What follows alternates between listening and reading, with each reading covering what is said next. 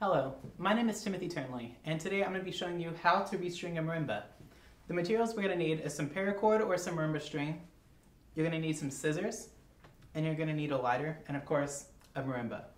The next step in restringing a marimba is you're going to want to go to the bottom end of the marimba, and you're going to want to undo the strings from the spring. This can be done simply by taking the string, seen here, and you're going to want to unwrap it by pulling it back through the spring, undoing it around the spring, and then pulling the rest of the string off.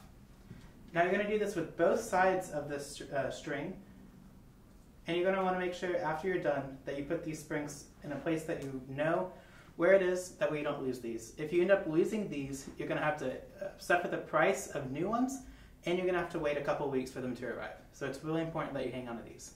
Now that we set our springs in a place that we know where they are, you're going to come to the top end of the marimba, and you're going to gently pull. And you're going to pull one side and try to pull it evenly. That way, as you get through it, you should begin to hear each individual note hit the board. This is what it'll sound like whenever you're doing it correctly and pulling all the strings through.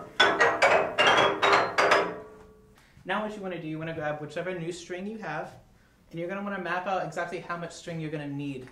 So you're just going to wrap it around the ends right there, and you're going to kind of slightly pull it just to be able to map out exactly how much string you have, how much you're going to need. And it's important here to follow the nodes, because that's essentially where the string's going to lie.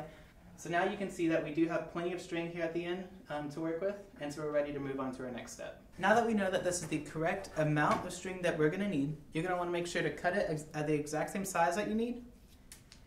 And then what you want to do next, you want to be very careful, especially if you're dealing with students that are going to be doing this. So you're going to get a lighter, and you're going to turn on the lighter. Now that the light is on, you're going to take the end of the string, and you're going to slowly just put the end of the string over the flame. It's going to burn for just a second, just enough to where you don't see any white. Then you want to blow it out, and then use the pair of scissors to slowly stretch out the string.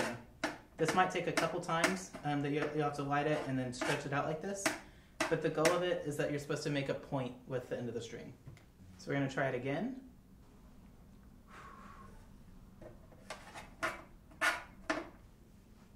And just like that, it's to a small little point, and that's all you're going to need to be able to make sure it fits the bar. Because each bar you'll see has a hole in it to where you're going to slide the string through, and it's actually pretty small just to allow for more resonance. And so you just want to make sure you can get it to as small of a point as you can. Now, you're going to want to make sure you repeat that with both ends of the string, just to allow you to make it easier on yourself, because you're going to end up having to string from one end to the other, and then you're going to have to do the same thing going back down. And so it's just going to make it a lot easier on yourself.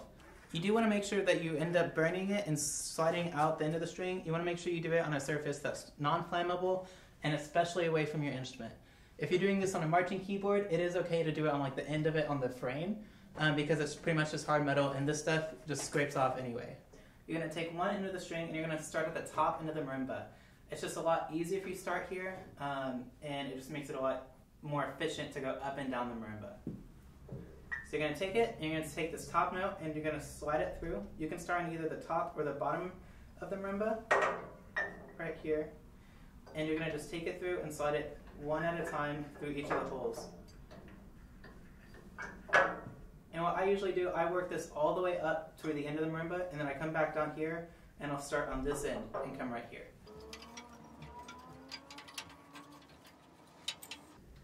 We can now move to the bottom row of the accidentals. And you're just going to repeat the exact same steps, just going one by one. It is important to be as gentle as possible with each of these. You're going to want to grab the springs that you set in a safe place earlier, and you're going to bring them up through the first hole. Give yourself a little bit of slack to work with. You're going to wrap it around this little loop right here, and you're going to send it back through the bulk of the string. And you're going to repeat this for both sides of the accidentals. You're now going to even out the string and the springs to where you can get a little bit of tension. Right here, when you pull across, you can see that there's plenty of space for the springs to not really build any tension. Instead, they will just sit loosely. So you can do that simply just by adding a little bit more slack right here on this end of the spring, and then pulling it out on this end of it. And you're going to pull that just as much as you can to be able to get any tension between the springs, and they should meet up mostly in the middle of the resonators right here. Now that they're mostly evened out to where you can get some good tension right here, what you want to do is try to knot as close to the top of the spring as you can, and that's going to pretty much just allow you to where as you play and as you use the instrument more and more, the string's not able to move backwards and get loose on you. Here's what that knot's going to look like. So you just wrap it around your finger once, and you send the end of the string back through. And you're going to repeat this for both sides. Now all that's left to do is grab the springs and connect them in the middle, and that should stretch out the keyboard a little bit, and it's going to be able to give you plenty of resonance. And now you know how to restring a marimba, and now you can get back to playing beautiful stuff like this.